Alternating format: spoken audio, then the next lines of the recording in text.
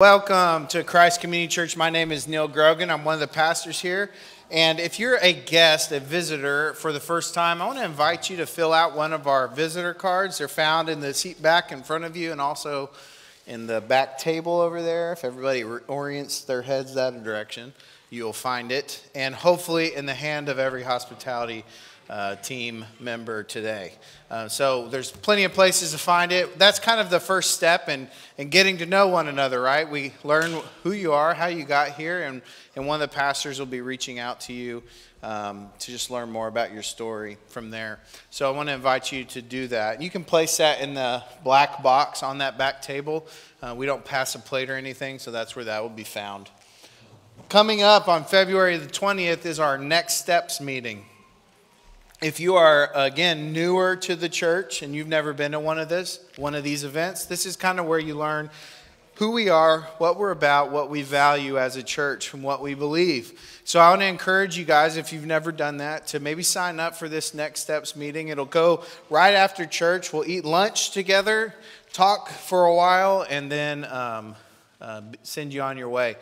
You can reserve or RSVP to that by emailing office@christ.community or by talking to either me or Pastor Stephen there in the back. If you never met Stephen, raise your hand. That's Stephen. Okay. We believe at Christ Community Church that giving is an act of worship. And so if you count this church as your church family in your home and you haven't thought yet about how to contribute to the mission of God that He has given us in our city and in the world, I want to invite you to give in addition to what the other ways you worship are. And you can do that in a few ways. Again, there's that handy black box in the back corner of the sanctuary I keep talking about. But you can also go on our website. There's an icon you can select on giving, and it'll walk you through a digital process if that's more convenient for you. Also, I have some really good news. We are starting a new, simmer down back there. No, we're starting a new community group. It'll be led by the Markhams, Jim Markham and the Walkers, Jeremiah in the back. Those two gentlemen and their wives will be there as well. We're starting this new community group where we get together every other week and work on applying the sermon text more effectively into our lives specifically, but also where we do things like family worship. Our kids are invited to this, and we want to teach them that, man, it is a normal thing in the life of a Christian home to read the Bible together, to pray together, and to sing praises to our King together. And so that happens there. We meet around the table, we break bread with one another, and we build strong ties with each other. So we currently have 5 CGs that are kind of at capacity. So God in His grace has given us opportunity to start another one for number 6. And so if you're not currently in a CG, I want to encourage you to sign up. They meet on Thursdays, or we'll be meeting this week on Thursday from 6 to 8 p.m. at the Walker's house. Jim and Kelly are taking point on that team as well. So sign up, look for them. There's also a sign-up sheet at the front door. You can do that there as well. What do we believe about the way of salvation? Each week we've been going back over our confession of faith and talking about what we believe as a church, what unites us around the Bible. And so this is what we believe about the way of salvation. We believe that the salvation of sinners is by grace alone, through the substitutionary atoning work of the Son of God, who by the appointment of the Father freely took upon Him our nature, yet without sin, honored the divine law by His personal obedience, and by His death made a full atonement for our sins, that having risen from the dead, He is now enthroned in heaven, and uniting in His wonderful person the tenderest sympathies with divine perfections. He is every way qualified to be a suitable, compassionate, and all-sufficient Savior. Christ Community Church, all this means is that salvation is a work of God and not a work of ourselves. And that Christ in every way is sufficient for our salvation. So the call is to believe in the truth of Christ and what He has done on our behalf. Let's stand together and worship this morning. Our call to worship comes from Revelation 7, 9 through 10. It says this: After this I looked, and there was a vast multitude from every nation, tribe, people, and language, which no one could number, standing before the throne and before the Lamb. And they were clothed in white robes and palm branches in their hands. And they cried out in a loud voice, "Salvation belongs to our God, who is seated on the throne, and to the Lamb." Let's worship. In tenderness he saw me, weary and sick with sin,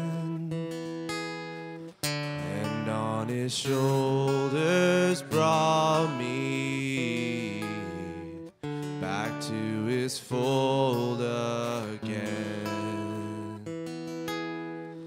While angels in his presence sang, until the courts of heaven rang. Oh, the love that saw me. Oh, the blood that bought me. Oh, the grace that brought me to the fold of God. Grace that brought me to the fold of God. He died for me while I was sinning, needy and poor and blind. He whispered to assure me, I found you, you are mine. I never heard a sweeter voice. It made my aching heart rejoice. Oh, the love that saw me. Oh, the blood that bought me. Oh, the grace that brought me to the fold of God. Grace that brought me to the fold of God.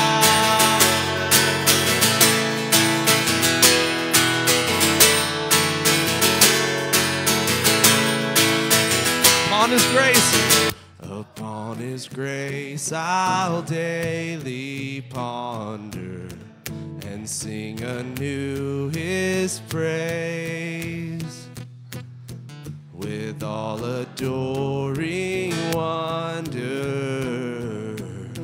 his blessings I retrace.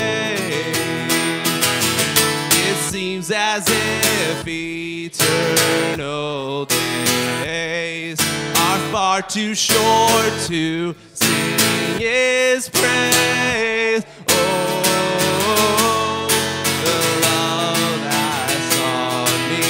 Oh, the blood that bought me. Oh, the grace that brought me to the fold of God. Grace that brought me to the fold of God.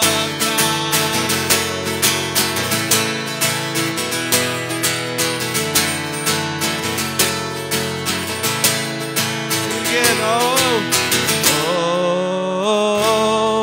the love that saw me. Oh, the blood that bought me. Oh, the grace that brought me to the fold of God.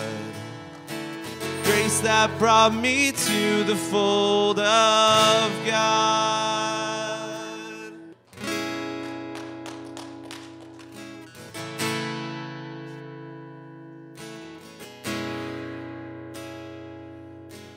Who has held the ocean in his hands?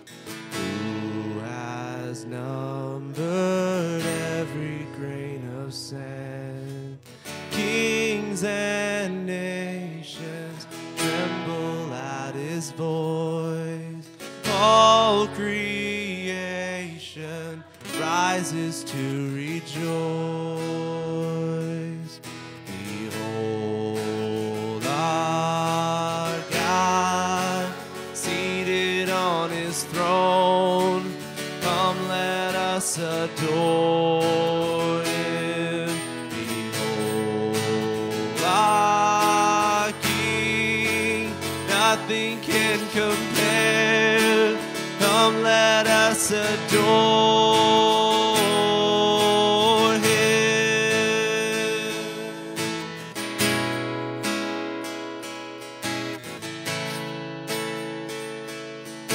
All right, who has given counsel to the Lord? Who has given counsel to the Lord? Who can question any of his words? Who can teach the one who knows all things?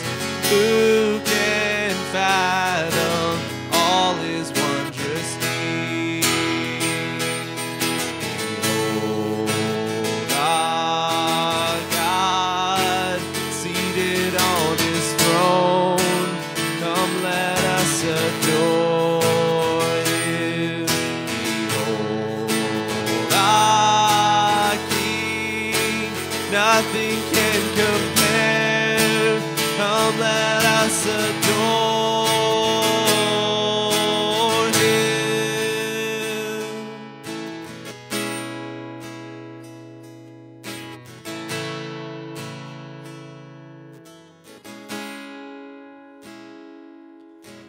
Who has felt the nails upon his hands, bearing all the guilt of sinful man?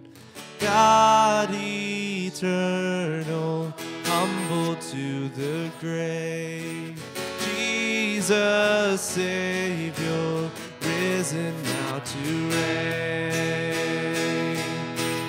Behold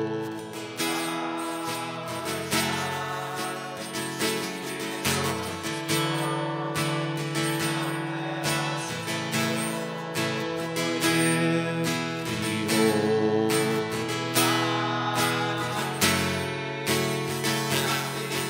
compare. Come, let us adore him.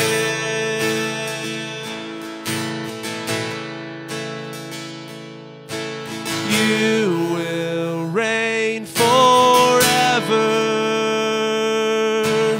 You will reign forever.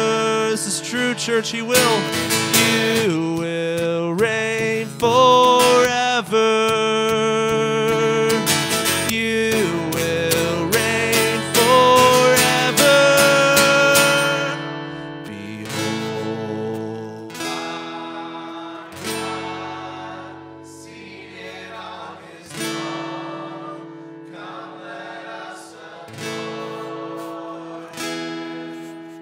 Behold our King, nothing can compare. Come, let us adore him. Amen. Y'all take a seat.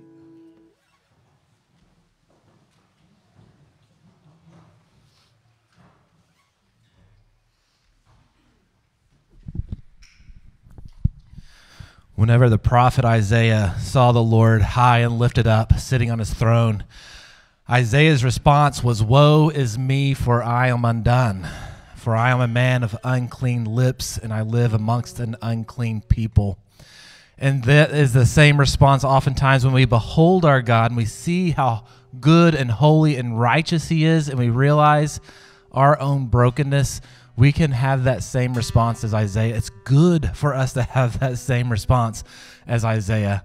But what God has done in his great providence and his graciousness is he's given us the ability to confess our sins to him.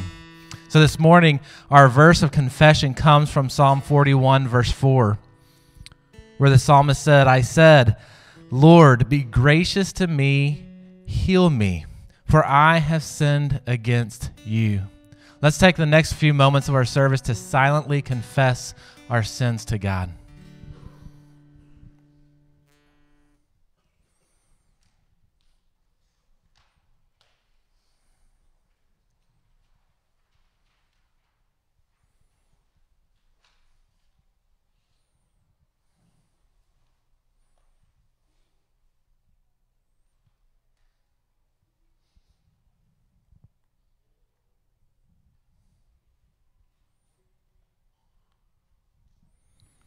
Colossians 1, verses 13 through 14. He has rescued us from the domain of darkness, and he has transferred us into the kingdom of the Son he loves. In him we have redemption, the forgiveness of sins. Heavenly Father, we praise your name for the one that you love. We praise your name for your Son, your beloved one, Jesus Christ. We thank you, Lord, that through his death and his resurrection, that we can have redemption from our sins.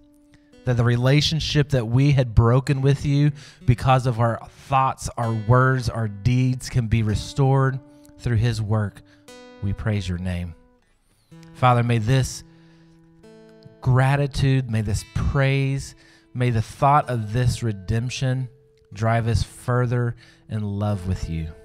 And we pray this in Jesus' name, amen.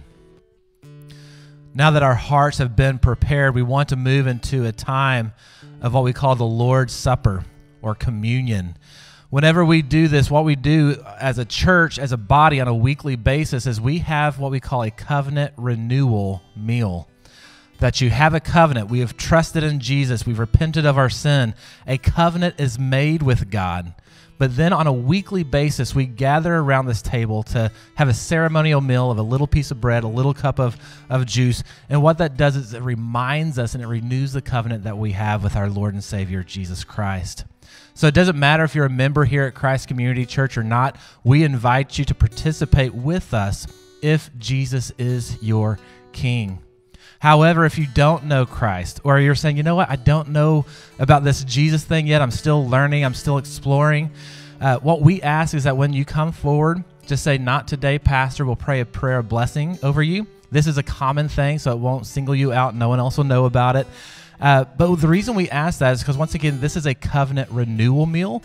And so a covenant renewal has to be preceded by the covenant. And so we just ask that if you're not at that point in your life yet, you just wait. You pray. You explore. You find out why we lift our voices and our hands to this man who we believe is God, and his name is Jesus Christ. On the night that Christ was betrayed, he was with the disciples in the upper room. He took the bread, he blessed it, and he broke it. He said, "This bread represents my body, which is broken for you." In the same way, then, Jesus took up the cup. He said, "This cup represents my blood, blood which is shed for the forgiveness of many sins." He said, "This is a new covenant I am making with you." And it's through the broken body, the spilt blood of Christ, that we can have redemption from our sins. It's why we can live in mercy and hope and freedom in this life. So, Christ Community Church, as we come forward, I ask that you would eat and drink in thanksgiving.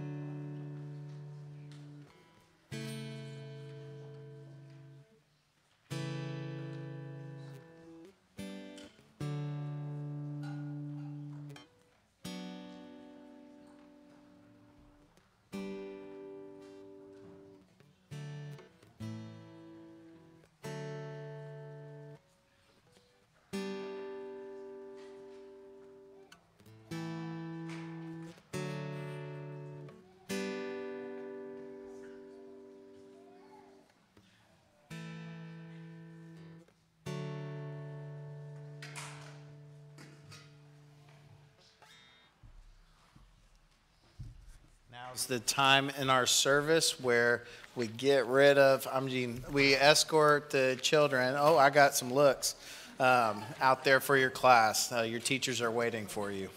Ralph.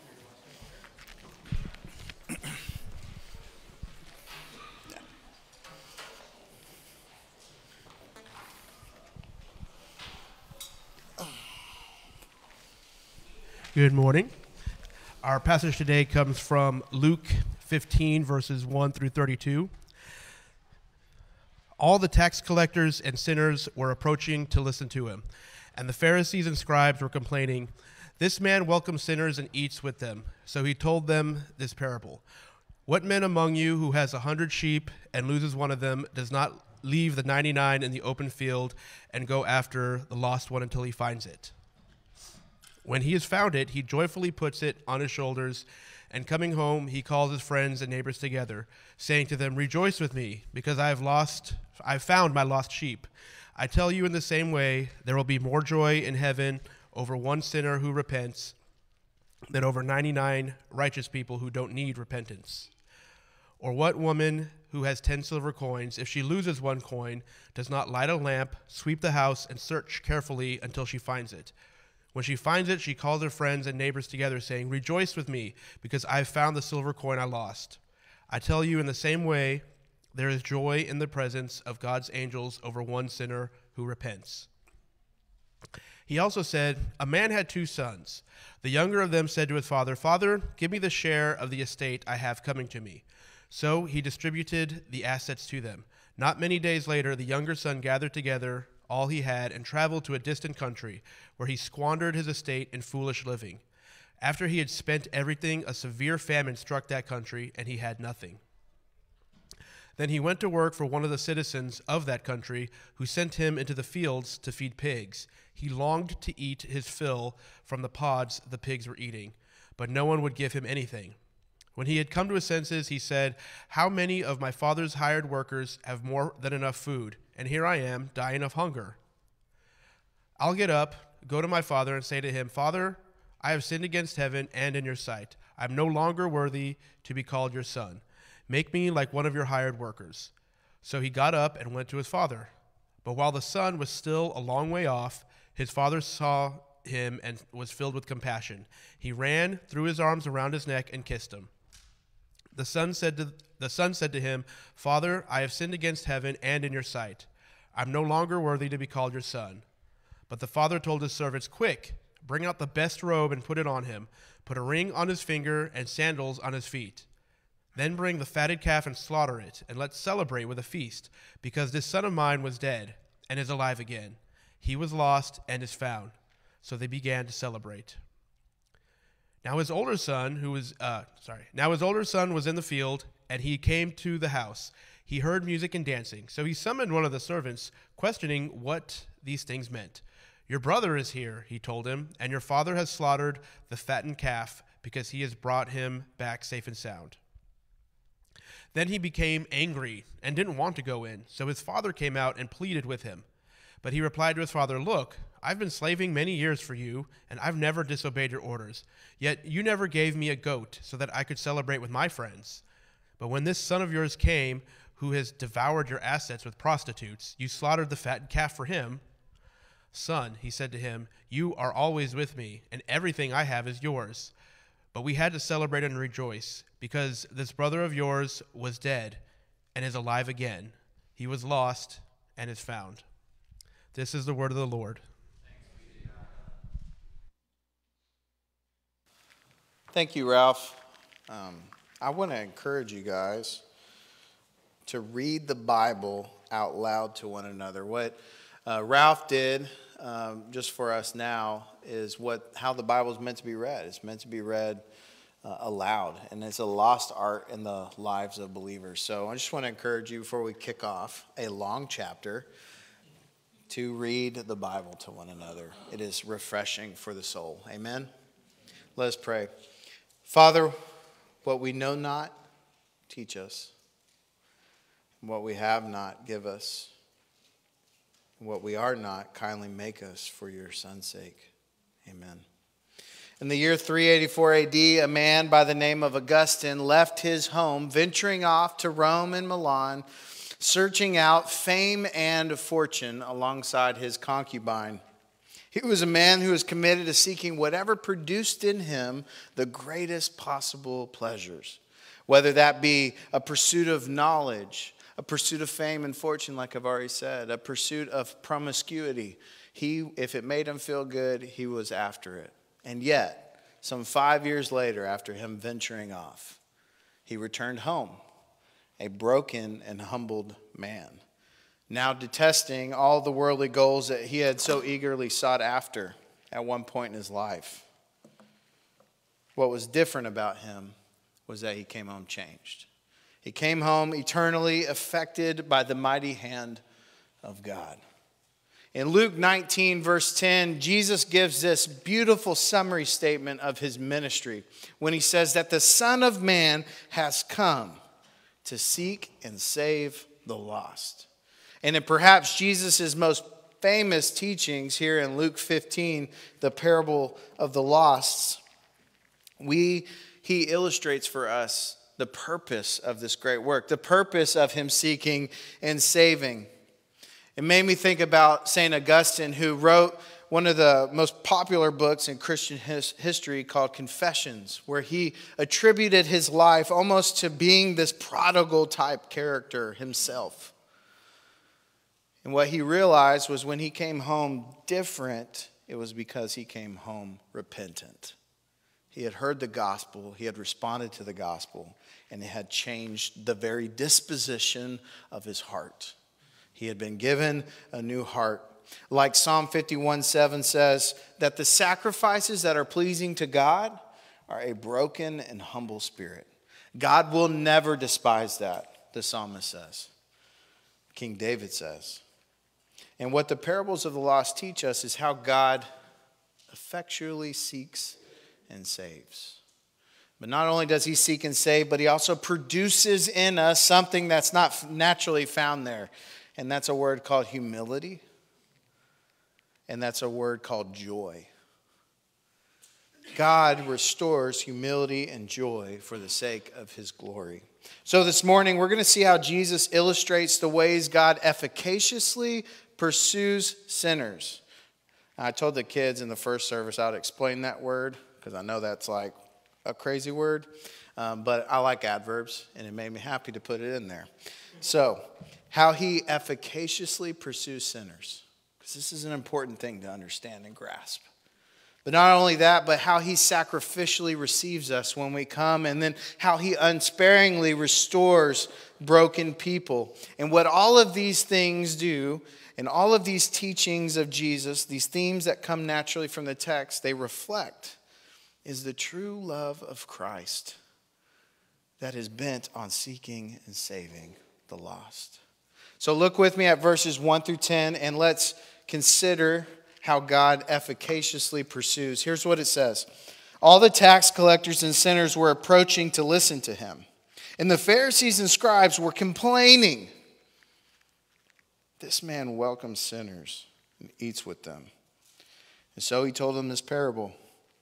What man among you who has 100 sheep and loses one of them does not leave the 99 in the open field and go after the lost one until he finds it? When he has found it, he joyfully puts it on his shoulders. And coming home, he calls his friends and neighbors together, saying to them, "Rejoice with me, because I have found my lost sheep."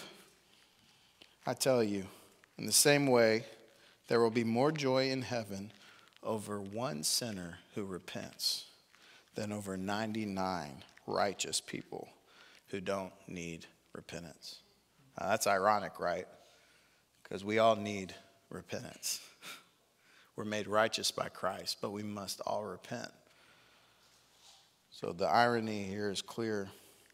And he says, continues on in verse 8, or what woman who has 10 silver coins, if she loses one coin, does not light a lamp and sweep out the house and search carefully until she finds it?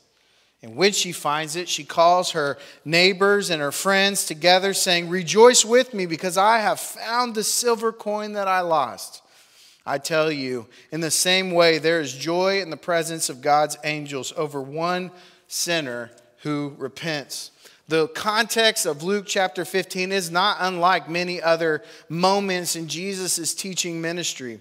In the audience, Luke carefully tells us that there are two groups here at the setting. Group A consists of tax collectors and sinners, and their intent is to come and approach Christ to hear him teach.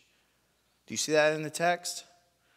Group B is the Pharisees and the scribes, but they have not come with the same intention. They have not come to hear Jesus teach, but to come to complain about the way that Jesus relates and deals with sinners and tax collectors.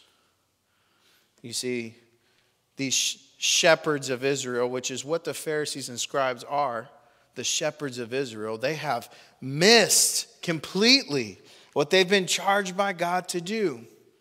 In Ezekiel 34, if you want to write it in the margin of your Bible here, God gives us a clear picture of what these shepherds of Israel's hearts have been ensnared by. A clear picture of what's corrupted them. Here's what it says in verses 2 through 5 of Ezekiel 34. Son of man, prophesy against the shepherds of Israel. Prophesy and say to them, this is what the Lord God says to the shepherds. Woe to the shepherds of Israel who have been feeding themselves. Shouldn't the shepherds feed their flock? You eat the fat, wear the wool, and butcher the fatted animals, but you do not tend the flock. You've not strengthened the weak or healed the sick, bandaged the injured, brought back the strays, or sought after the lost. Instead, you've ruled them by violence and cruelty, and they were scattered for a lack of a shepherd, a lack of a faithful man. And they became food for all the wild animals when they were scattered. You see, the religious leaders of the day had lost perspective on what their mission was, to care for the sheep of Israel. And even today, this is such a common issue. Pastors all over the place live off the fat of the sheep. They enjoy the warmth of the wool provided to them, but they fail to care for their people. Let it never be said of the pastors of this church. They don't smell like the sheep because they don't know them. They don't spend time with them. They don't know the people God has entrusted to them. And this is what happens when we lose sight of our purpose. And we seek to feed the beast inside of us selfishly. Each and every one of us.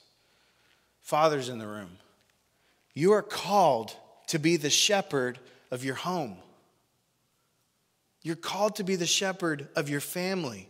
You're called to shepherd them to the pastures of God. How specifically are you doing this?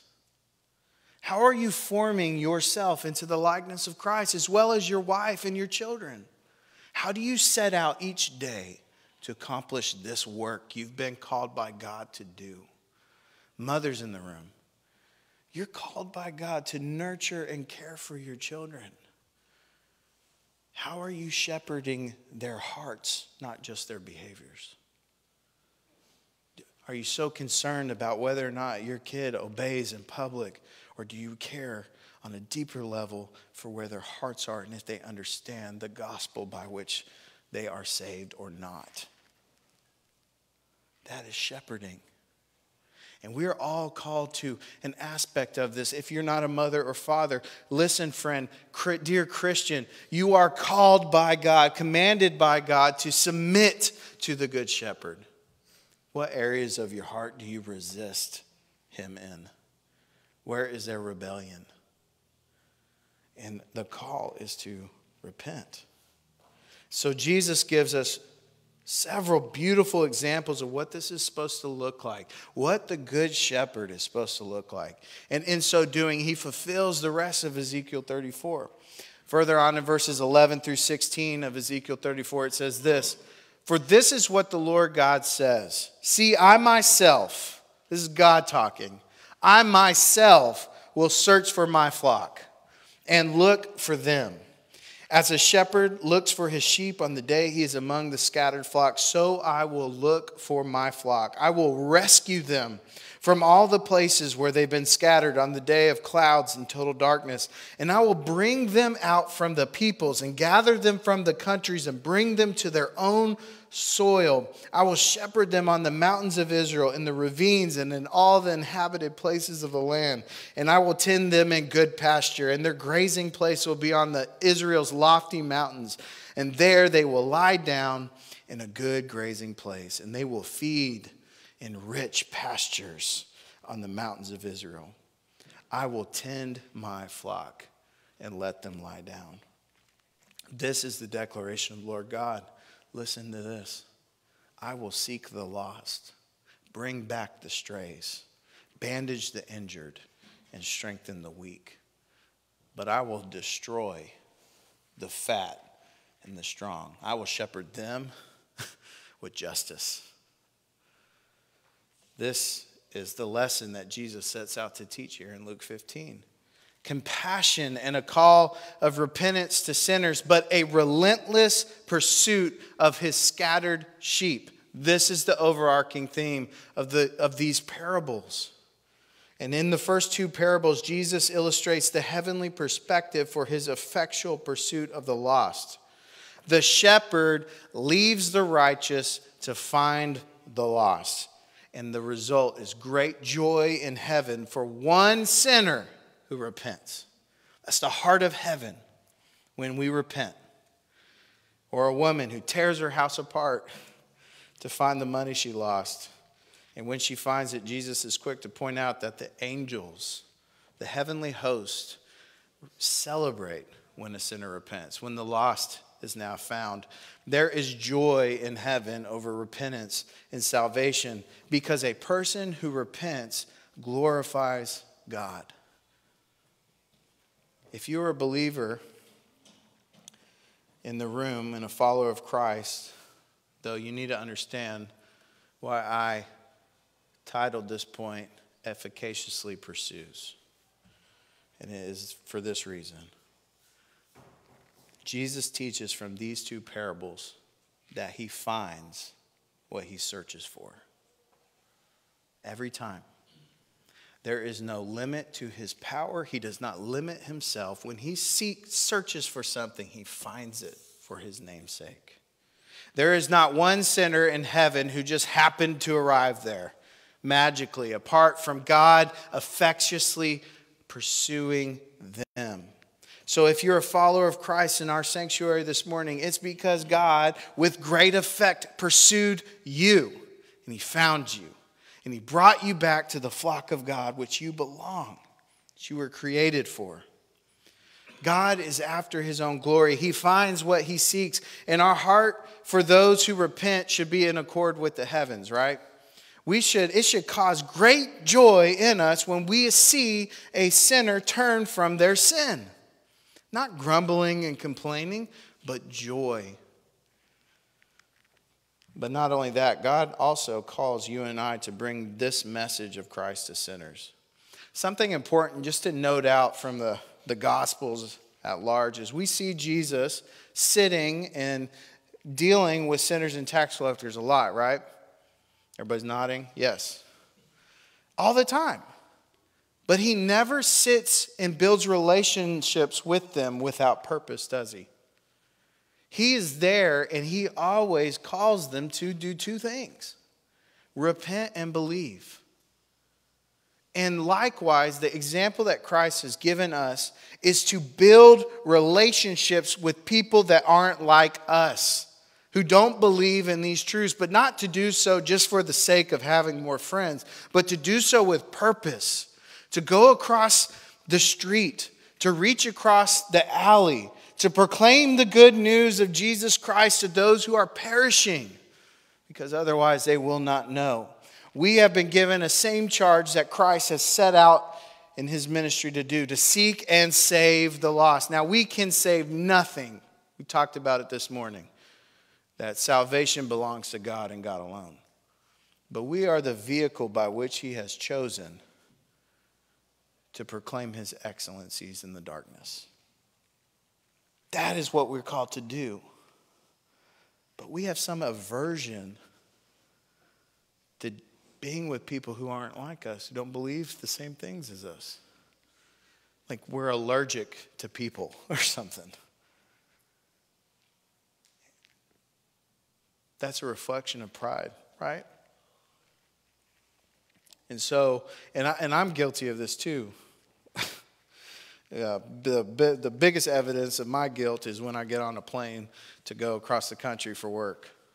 I get on this plane, and most of the time I put these things in my ears, and I go like, please God, don't let anyone talk to me, right? Because you get on a plane, and they go like, what do you do? What do you do, right? So what do I say? I'm a pastor.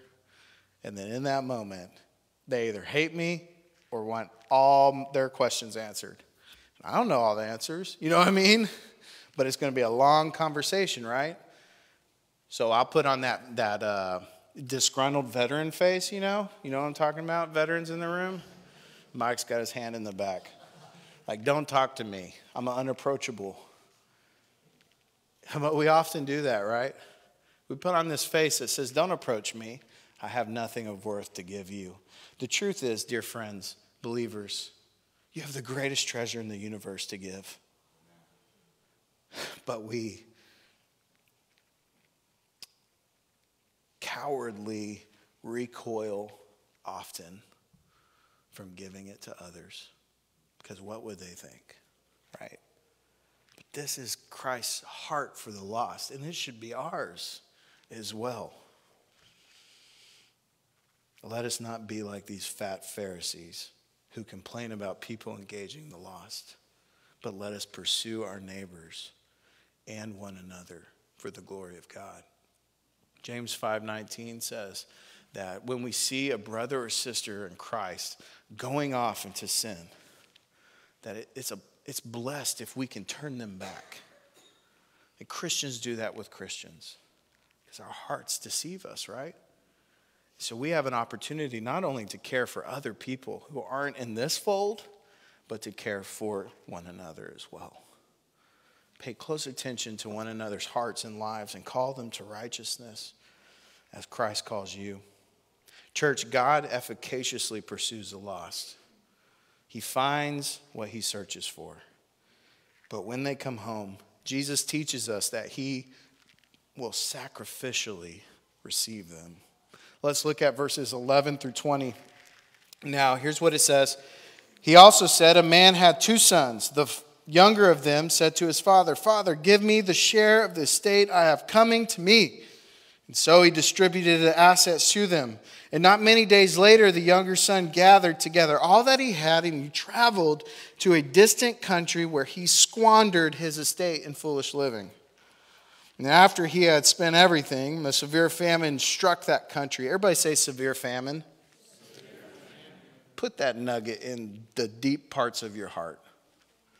I know it might not make sense yet. It will later. Verse 14. And after he had spent everything, a severe famine struck that country, and he had nothing. Then he went to work for one of the citizens of that country, who sent him to his fields to feed pigs.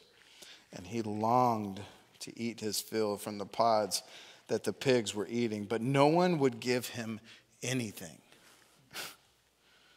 And when he came to his senses, he said, how many of my father's hired workers have more than enough food? And here I am dying of hunger. I'll get up, I'll go to my father, and I'll say to him, Father, I've sinned against heaven, I've sinned against you. I'm no longer worthy to be called your son. Make me like one of your hired workers. So he got up and he went to his father. But while the son was still a long way off, his father saw him and was filled with compassion. And he ran and threw his arms around his neck and he kissed him. This parable is popularly known as the prodigal son parable. Have y'all heard this before? Probably so, right? Saw it on a felt board at one point in your life, hopefully. You haven't lived in Christendom until you've had a felt board, I'll tell you that. The word prodigal means recklessly spendthrift. What that means is that you spend till you have nothing left. Tim Keller makes the case, and I think he's right, that this story is in fact not about these two sons, but about our prodigal God. Now, of course, God cannot spend till he has nothing left, right? He is infinite in all his attributes and in all that he has. That's what makes him God. But it's in the way that he deals with rebels and his enemies that we see this reckless abandonment. Or like this story says, one son who wishes his dad dead, and another son who only cares about being honored among men. It's in the way he deals with sinners where we see Jesus' great sacrifice over and over again. 2 Corinthians 5:19 says this, that is, in Christ, God was reconciling the world to himself, not counting their trespasses against them. And he has committed this message of reconciliation to us. The sinner who is forgiven on the grounds of Christ's sacrifice, Christ's death. And it's the cross that illustrates for us that reconciliation has been made possible by God and God alone. But we don't just like magically arrive at the cross, right? More often than not, we're mostly ignorant of the disposition of our own hearts. We don't really get it. The reality is, church, most of the time, God has to break us to save us. And the young son, wishing his father dead, retrieves his inheritance and goes outside of the father's sight so that he can sin to his heart's content, right? But look at verse 14. The text doesn't say he spends everything and then he goes home, does it? No. The text says a severe famine struck that country. Church, I don't believe Christ ever wasted a word. A famine or any natural disaster or natural circumstance is something outside of our control, right? We cannot cause famines to exist. We cannot cause hurricanes to occur, right? None of that happens with our control. They are controlled ultimately alone by God. But it is the very tool in this passage of Scripture that God uses to bring this one sinner home. Isn't it beautiful? And most of the time we look at the severe famines in our lives, I don't know what it is for you, as this horrible hardship, instead of thanking God for bringing us to this pasture. We complain the way to the pasture, right? All the way. We grumble. These famines are controlled alone by God, but it's the very tool that God uses often to bring us home. And for the younger son, he had nothing to eat to the point of starvation, where he would resolve, right? He would long to eat the food of the pigs. This morning, Pastor Stephen and I and Russell Porterfield, we were talking in the foyer. Something you don't know about your pastors is we all raised pigs as children in the FFA. And I can tell you, based on what I know about my old pig Moo, rest in peace, she made someone happy. I'll tell you that, Mr. Wayne. So, those pens are gross, okay? It rains, you got to put these rubber boots on up to your knees, right? Because you'll get not delightful things upon your clothes, okay, that smell and follow you the rest of the day. And I used to go and have to clean these pens, and I just remember being like, man, this is nasty. So I was really excited when it was time to take her to market, in other words. And poor Moo went and made someone really happy. But nonetheless, right, I cannot fathom longing to eat her food. That's the kind of starvation we're talking about. That's not even to mention the fact that we're talking to Jews about Jews, right? Like, I can just hear the gasps in the crowd as Jesus gives this illustration. How controversial it would have been. But the point he's trying to make, church, is that the weight of our sin is crushing. But it's the pride in our hearts that will always keep us from repenting. And I don't know where you're at this morning, but I know this, that God's heavy hand, when it's on you, it may feel crushing. But what you need to know is that when his heavy hand is on you, it's close to you. And it's to bring you home. It has purpose. It's not for naught. It's not to hurt. It's not to maim. It's to bring home. Numbers 32:23 says that we can be sure. So the Bible says you can be sure of this principle. Your sin will find you out. Numbers 32:23. Let us resolve today not to let our sin just find us out, to be caught, but to bring our sin to the feet of Christ, to the cross, as soon as God makes us aware of it, when he crushes us. We have a direction to go. Let us run to Jesus. When the son comes to his senses, right, it says, the text says he formulates this plan essentially. Jesus says that I'll go to my Father and I'll say I've sinned against God or heaven and I've sinned against you. I'm no longer worthy to be called your son. Make me like one of your hired servants. So remember, this is his plan. Make me like one of your hired servants. And then we get verse 20, this beautiful depiction of God's heart for the sinner who comes home. The text says that he is moved by compassion and runs to his son. Now, this is another controversial statement because old Jewish men don't run to nobody. Okay, it's shameful. Because you would have to, because you wear these long man dresses and you'd have to hike them up and waddle out there, right? Like as quick as you can.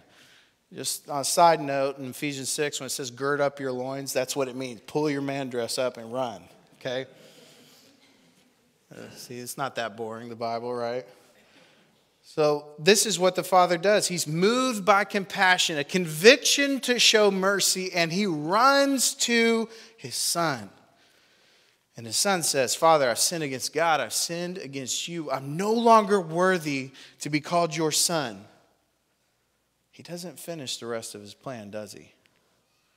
He never gets to make me one of your hired workers. Why? Because the Father interrupts him. When we confess and repent, God sacrificially receives us. Like 2 Corinthians 5:19, he does not hold our transgressions against us, but begins to unsparingly restore the broken. Let's look at verses 21 through 32 as God unsparingly restores this son. The son said to him, Father, I've sinned against heaven and in your sight. I'm no longer worthy to be called your son. But the father told his servants, quick, bring out the best robe and put it on him. Put a ring on his finger and sandals on his feet. Then bring the fattened calf and slaughter it. And let's celebrate with a feast. Let's party. Because this son of mine was dead and is alive again. He was lost, and now he is found. And so they began to celebrate. Now his older son was in the field, and as he came near the house, he heard music and dancing. So he summoned one of the servants, questioning what these things meant. And he was told that your brother is here, and your father has slaughtered the fattened calf because he has him back safe and sound. Then he became what? Angry. He became angry. And he didn't want to go in. Pay attention to this. So the father came out and pleaded with him. But he replied to his father, look, I've been slaving many years for you, and I've never disobeyed one of your orders. Yet you never even gave me a goat so that I could celebrate with my friends. But when this son of yours came, who has devoured your assets with prostitutes, you slaughtered the fattened calf for him. Son, he said, you are always with me, and everything I have is yours. But we had to celebrate and rejoice because this brother of yours was dead, and now he is alive again. And he was lost, but now is found. The lesson that Christ is teaching us about the heart of God is that he delights in restoring broken people. The restoration of the younger son, he was restored into full sonship again. Why? Not because he was worthy. Every Christian song on the radio, I feel like, says, you're worthy this, you're worthy that. It's not true. We're sinners. We're not worthy of nothing but wrath. That's the reality. Not going to sugarcoat it. We will see less of who God is when we see more of who we are. We're not. We're not worthy. We're sinners. He restores not because we are worthy, but because it glorifies him to turn our hearts to repentance, to change us. And the heart of heaven over this is one of joy. So God restores people because he is the God of restoration and joy. It naturally flows from him. He is the source, the very cause of this heavenly joy. And we can have this kind of joy too when we have Christ. That's why David says in the Psalms, Lord, restore to me the joy of my salvation. He goes to the source. He doesn't look to the world or look to other things. Give me this thing I'm lacking. No, he goes to who is the cause of joy, and that is God. And this is what the older brother misses. He misses the joy of a son, a brother, returning, who they assumed was dead, who is now alive. His brother misses this reality, and he misses the father. So concerned with validation, he misses the relationship. And even so, the father still entreats the older son just like the other. He still goes out to the older son. Same heart for a different sin. He goes to the younger son in compassion. He comes to the older son in compassion. And I don't know where your hearts are this morning, but what I know is that I've been guilty of being both of these sons. Being a man who would waste it all. One of the greatest shames of my life, church, is the way I lived as a Christian while in the service. It's my hope. It's why I felt called to this place in the first place, to warn people against that life. You can be faithful in your workplace. I was not when I was in the service. I was a prodigal. But I've also been guilty of being the older son. Standing on self-righteousness based on things I know in my head but don't know in my heart. And God came to me either way. And he exposed me and he restored me. And he will unsparingly restore you too. Last week, Pastor Stephen showed us this pie graph. It's the only time I've seen math work in church, right? Other than a members meeting. There's a pie graph concerning how most people spend their times. And he asked us the question whether we had counted the cost of our time to follow Christ. And if you're like me, you found that convicting, right? Because I know what my pie graph looks like, and I can tell you it needs more blue. It needs more Jesus saturation across the whole thing. I was convicted about that, and I asked myself the question, have I really counted the cost? What sin did it expose in you? Formation into the likeness of Christ, church, must be something that we engage in. We can neither neglect or expect it to happen without us actively engaging.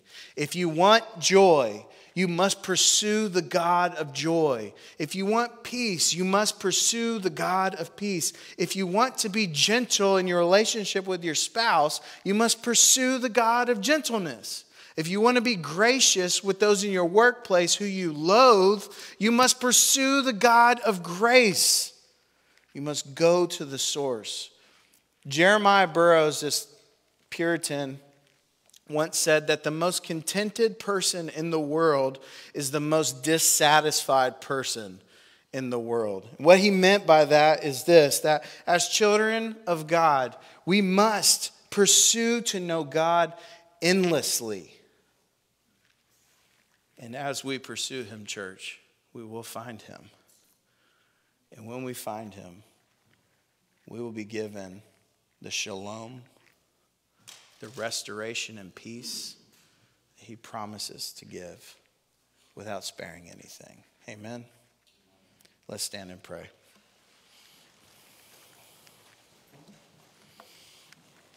Father, let us not think of you as one who is far off. Let us not think of you as severe judge, since you yourself come to us and fall in the necks of your poor prodigals and give us the kiss of peace. Lord, you will not let those of us go empty who come from you from afar. Lord, we come to you from afar, the far-off land of our sins and our miseries, but you have brought us home. So help us, O God, to pursue you as you pursue us. Help us to receive others like you have received us. And help us to restore in grace as you have restored us by your grace. For the sake of your name, Jesus, we pray. Amen. What can wash away my sin?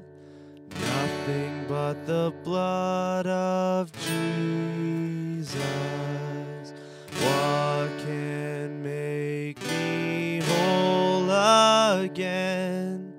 Nothing but the blood of Jesus. Oh, precious is the flow that makes me white as snow. No other fount I know, nothing but the blood of Jesus.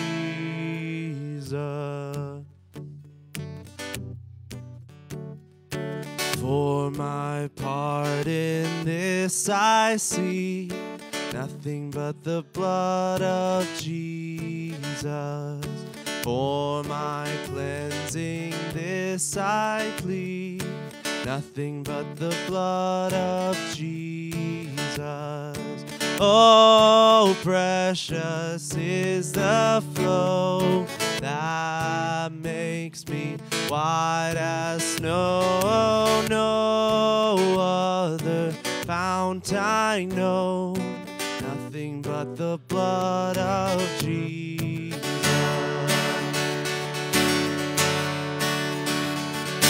Nothing can for sin atone, nothing but the blood of Jesus. Not of good that I have done, nothing but the blood of Jesus. Oh, precious is the flow that makes me white as snow. No other fount I know, nothing but the blood of Jesus.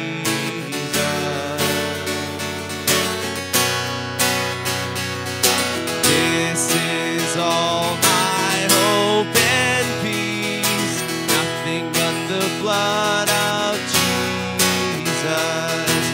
This is all my righteousness, nothing but the blood of Jesus. Oh, precious is the flow that makes me white as snow. No other fount I know, nothing but the blood of Jesus. Sing nothing but the blood.